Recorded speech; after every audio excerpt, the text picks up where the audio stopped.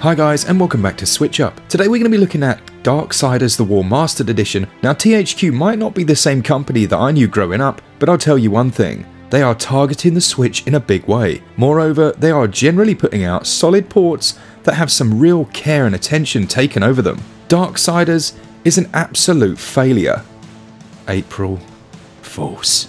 Darksiders is a huge name in the industry, but a game series like I say I've never touched, not once on any platform. It's a rare thing these days to discover a series beloved by others. Most recently, the great Hollow Knight was my late arrival to the party. Well, here we are again on similar ground as I find myself walking up the driveway to the Darksiders bash. Everyone's already 3 sheets to the wind and dancing on the tables. Is it overrated? Let's find out.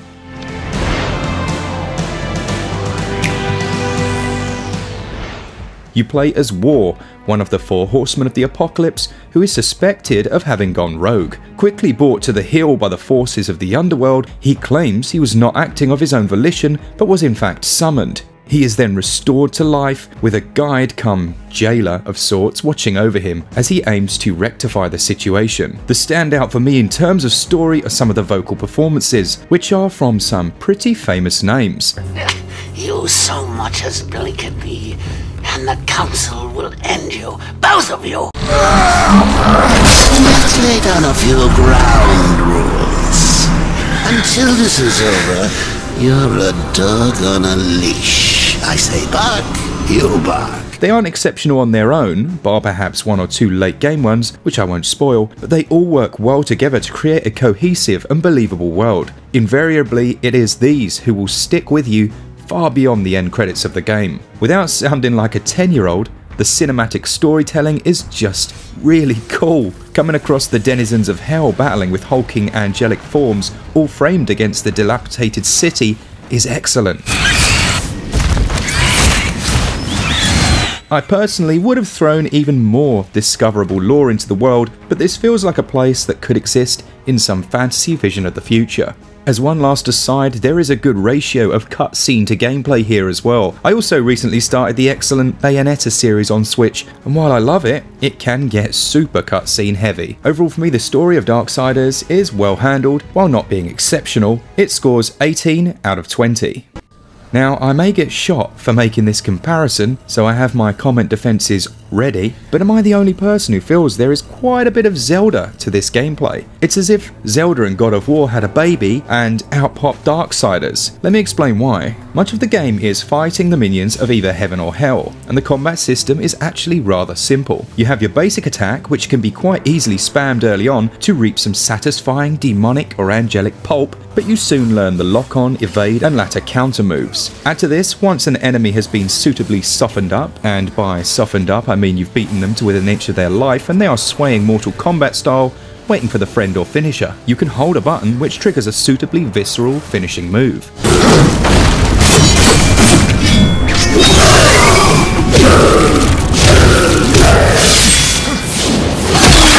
During this, you can't be touched, so using it tactically in large groups can save you from a few cheeky enemy backstabs. Now that being said, it does get a little wearisome with enemies that almost require you to use this to take them down, and the visual repetition of the same move over and over was certainly not lost on me.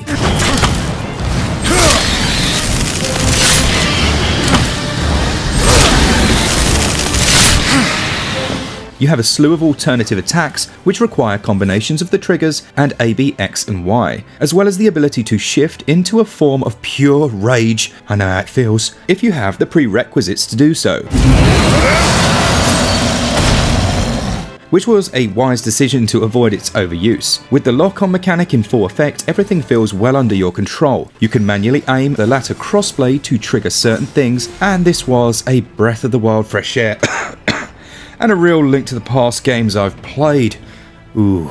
Your beginning abilities and skills are all upgradable through an early character you meet, and spending the souls you've acquired works, but also this pool can be spent to purchase new weapons, enhancements and abilities, of which you will find many. Another nod of appreciation from me comes from the weapons being good for certain situations, like a wider attack pattern for groups versus higher base damage. There are several points in each stage where you will come face to face with some hideous monstrosity baying to part you with your precious life juice, which is shown up there. After losing a bar, you will lose a full section of the smaller one. Tell me that isn't like Zelda, with each heart acting as its own bar of sorts. Section boss fights serve to break up a stage and are far more intense than the smaller grunts. Here you will need to use all your abilities, particularly the evade and latter counter moves effectively. One more touch of appreciation comes from me that they didn't make the counter move an insta-kill like the early Assassin's Creed games, opting for a more Batman approach, but much more challenging as you're relying on visual cues alone. Tougher enemies will have unique executions tied to them, bringing in a suitably crunchy ending reward for your efforts. It isn't a particularly difficult game for anyone with even a little experience in the action-adventure genre. The performance mode is almost essential for optimal play though, which I'll talk about in the next sections. When you do die, you respawn quite close by, so you never really feel overly punished. Now back to Zelda for a moment. You often enter areas which are decked out exactly like a dungeon. Find a map,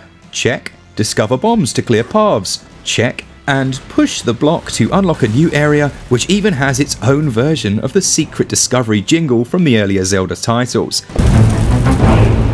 Now don't get me wrong, this is probably one of the biggest compliments I could pay the game, as it makes every element its own. Platforming is superior in my opinion, with sensible choices to keep the pacing and flow of the game, and puzzles are generally on the light side. Carry this there or push this block. Sprinkle in a few arena style fights whereby you must dispose of enemies in a certain way and time limit, and you feel a constant reward for your efforts. Who needs a hang glider when you've got an angel griffin or whatever this winged beast is? Yes, you get to mount a few different beasties along your journey, and despite being on rails, these sections aren't overly drawn out and I enjoyed them a lot. So let's recap.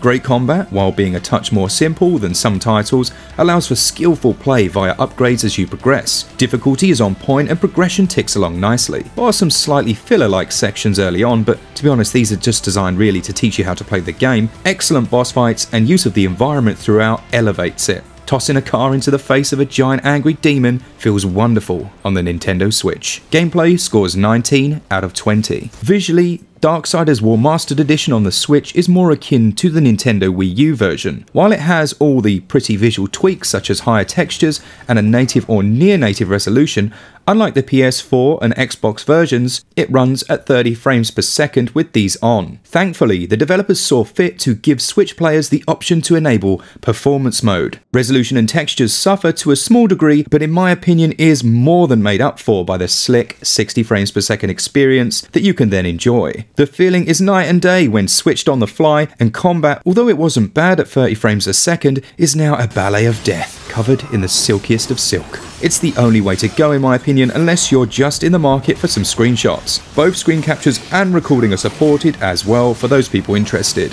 Audio is also impressive.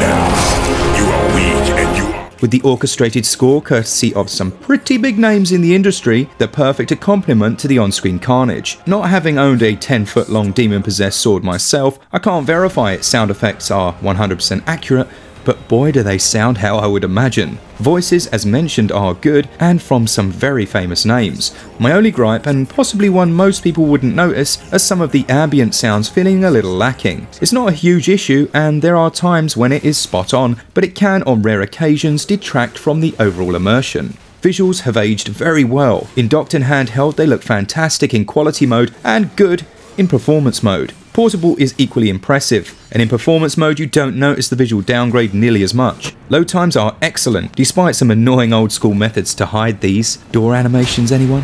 Visuals score 17 out of 20, and the wonderful audio scores 18 out of 20. The game costs $29.99 and I believe $24.99 in the UK, but don't hold me to that because for some reason I cannot find a UK price. What I did find though was the UK physical price, and that was $24.85. The core game will take you from 18 to 25 hours depending on how much treasure hunting you do. There are a ton of chests and hidden items littered throughout the world. If you're new to the series, it's the perfect experience to take on the go. With a real pick up and play quality, then slamming it into the dock to finish at home is the obvious delight provided by the Switch. You feel like you're getting a game that THQ have spent time to get right on Nintendo's new console, and bar minor stutters in some areas, they've managed to deliver just that. All this being said, you're going to be paying a premium for the experience on Switch, and quite a premium by today's prices. If you're buying for the mobility, then crack on. However, if you do own any other console, then you can save yourself a good chunk of change by purchasing an arguably superior PS4 or Xbox version at around half the price. Now, I fall in the mobile Switch user niche, and for me, it's worth that extra price. Overall, I give value 16 out of 20. Obviously, the prices I've stated on the other systems were not the at-launch price, but still feels like it might be a factor for some people.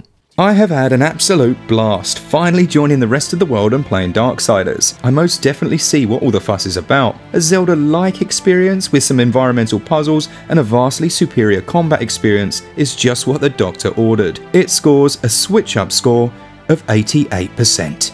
Top draw. This would be a definite pickup for my money, particularly for physical collectors. Thanks so much to our Patreons and to all of the new subscribers. You guys make this channel what it is, and for all things Switch all the time, keep it Switch up.